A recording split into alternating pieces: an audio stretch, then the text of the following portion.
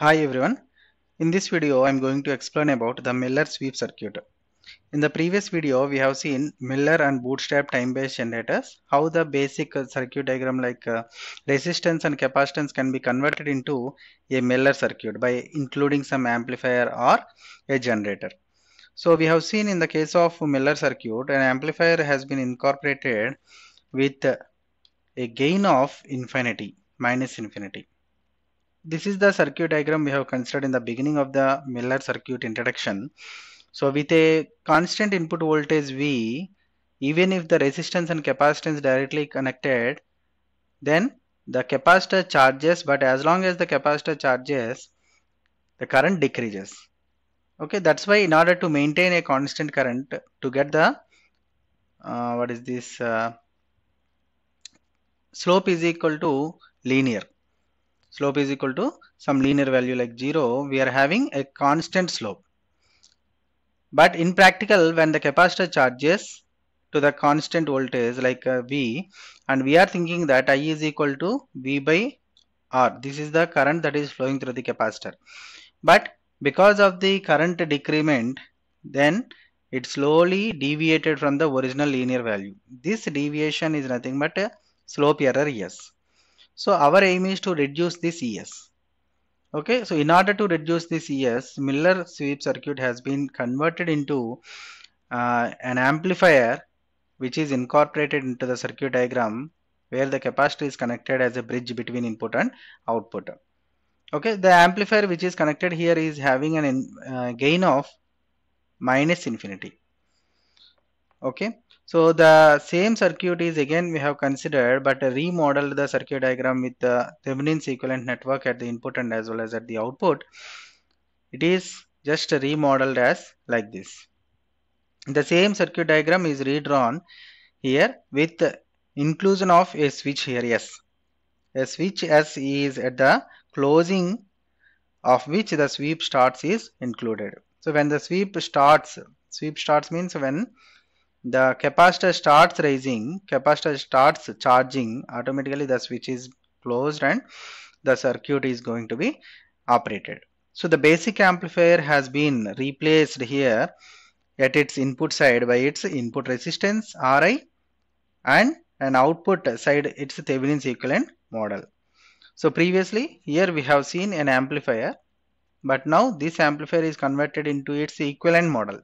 This is Thevenin's equivalent model. Thevenin's equivalent model. So this Thevenin's equivalent model consisting of the input resistance Ri and the output resistance R0 along with the voltage source A into Vi. Okay, so now this model R0 is the output resistance of the amplifier and A is, what do you mean by A? A is its open circuit voltage gain. A is nothing but open circuit voltage gain. So this circuit we are just taking it is replacement of the previous circuit like V, that is replaced by the resistance R, Ri and V on the input side by the voltage source V dash. See here the same circuit is again replaced like this by taking the voltage Thevenin's equivalent voltage, like when this voltage is short circuited it will be having a parallel combination of R and Ri at the input side, and the voltage appeared across this particular resistor is V dash, we are taking it as V dash. Okay, and it is R dash. It is the Thevenin's equivalent model of this particular network.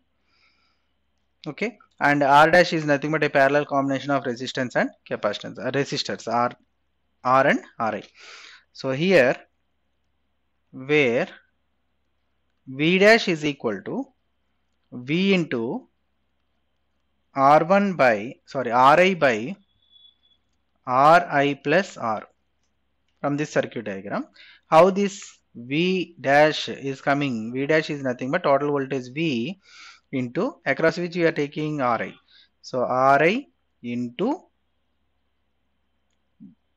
addition of these two resistors Ri and R. Now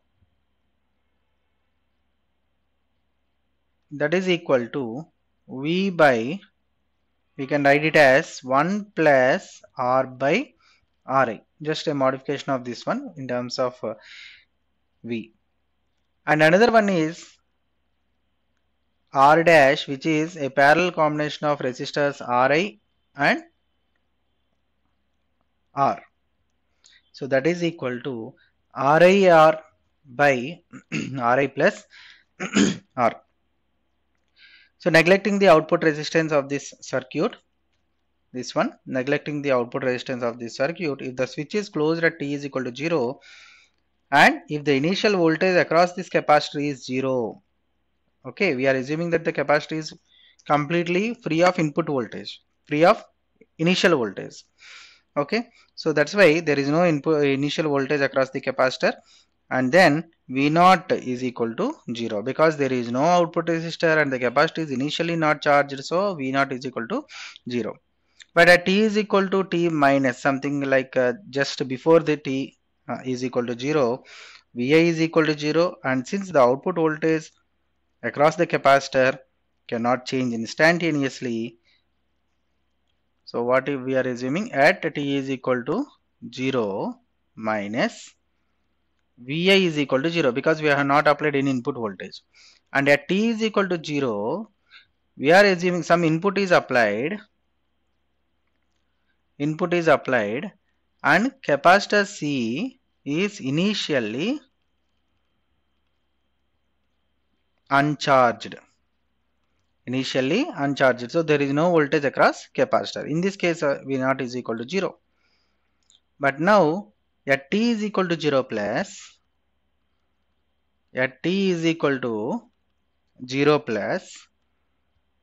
Vi minus AVI is equal to 0.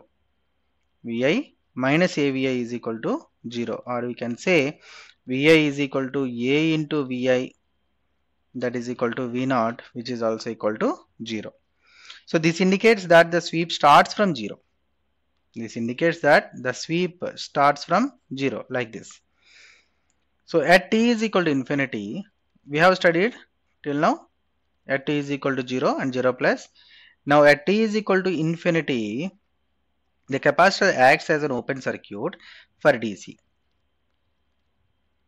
C is acting as open circuit for DC.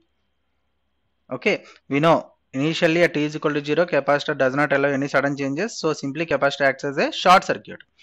But as long as we are increasing the time period and as the time goes on, capacitor simply acts as open circuit, because F is equal to 0, 1 by 0, that is that reactance is nothing but X is inversely proportional to, we can say, 1 by frequency. T is equal to infinity means time F is equal to 0, that is equal to 1 by 0 is infinity. Reactance is infinity means it is nothing but open circuit. That is the reason why the capacitor is acting as open circuit for DC at t is equal to infinity. And no current flows, therefore Vi is equal to simply V dash, and V0 is equal to A into V dash, because the output voltage is coming across. See, the output voltage as R0 is neglected because R0 value for the amplifier is very low value, and the voltage we are directly measuring across the A into Vi, as it is acting as a short circuit. So when it is short circuit, V0 is equal to A into Vi. We can say that it is equal to this one. Okay, and now V0 is equal to A into V dash. So this indicates that the output is exponential and the sweep is negative going, since A is a negative number. Okay, here as A is negative, because for Miller circuit A is having minus infinite value. So as A is negative, the exponential signal goes negative. That means it is increasing negatively. Okay, it goes negative going. It is like a negative going signal. Then the slope error or sweep speed error, ES, is equal to Vs by V. We know this formula, where Vs is the sweep amplitude and V is the peak to peak amplitude value of the output. I will write here Vs is sweep amplitude particularly to the signal, and V is peak to peak amplitude. Peak to peak amplitude. So ES for this Miller circuit, Miller sweep, ES is equal to Vs by, what is the output voltage of the signal, peak to peak voltage? V, we have calculated A into V dash. Sorry, A into V dash. That is equal to Vs by A we are taking it as a magnitude, because we have said it is a negative value, but when we are calculating ES, it should be something like positive value. So mod A into V dash we have already taken in the previous slides, that is V into Ri by Ri plus R, this one.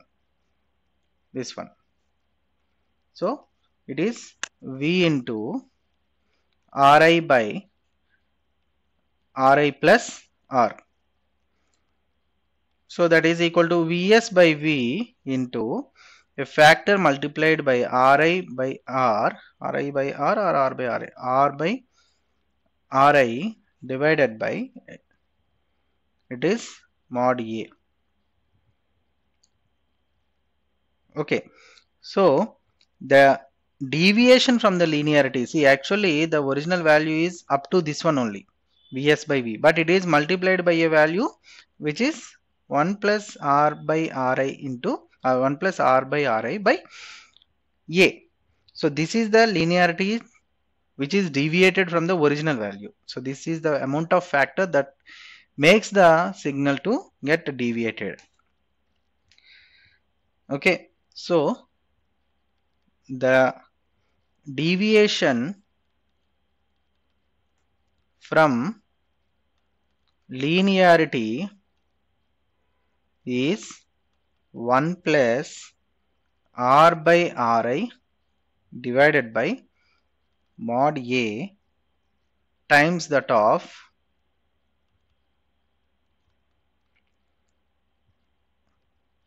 an RC circuit charging directly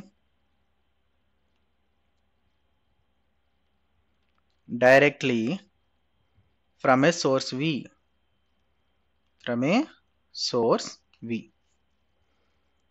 Okay, suppose, see, we have calculated everything when R0 is not considered. Okay, we have assumed that the R0 is having low value, that's why we have neglected that, and simply the output is taken across the same voltage source. But if R0 is considered, again the output may not be directly equal to the A into V dash. Okay, so I will tell that one also. If R0 is considered, then the final value attained by V0 as before, A V dash is equal to minus A mod V dash. The initial value, however, is slightly different. So to find V0 at t is equal to 0 plus, so now we are going to calculate V0, writing the KVL equation around the mesh. Then see here, write KVL equation here. What happens now? V dash minus R dash I, if I is the current flowing through that one, R naught I minus A into Vi is equal to 0. So V dash is equal to Vi is equal to V dash minus R dash into I. So from the above equations we can say Vi at t is equal to 0 plus is equal to some change in the input voltage which is equal to R naught by R dash into V dash divided by 1 minus A plus R naught by R dash, which is also treated to be change in the output voltage V naught. Okay, so finally we can say that Vi at t is equal to 0 plus, that is equal to R naught V dash by R dash A. So this is the input voltage appeared at the terminals between the input Thevenin's voltage circuit when R naught is considered. If R naught is not considered, then there is no problem. Directly we can equate the Vi and V naught with A into V dash. Okay.